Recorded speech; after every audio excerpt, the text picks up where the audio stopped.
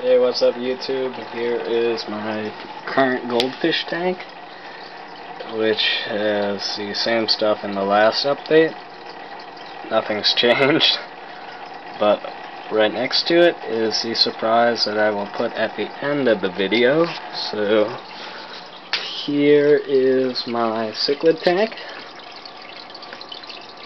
and the plant got knocked out somehow with my catfish, or maybe the Placo hiding behind the filter.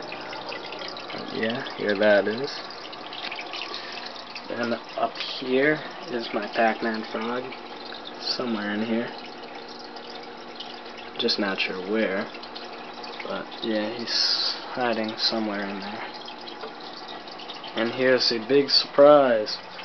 I got a lock-in screen, clamp lamp, and 10-gallon fish tank to put in my tree frog, green tree frog. So here's the basic setup. It has a 25-watt incandescent bulb,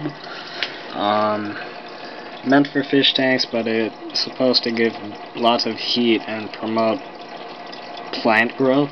So if I ever had live plants, maybe it'll help, you never know. So my tree frog's hiding somewhere in that leafy mess. I have a layer of gravel at the very bottom, sphagnum moss, and eco earth. Just seeing which one he prefers.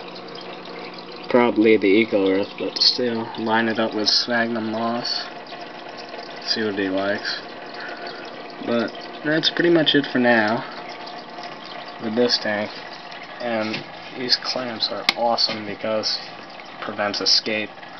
So we're all good here. This has been a reptile update by RCUBSRS.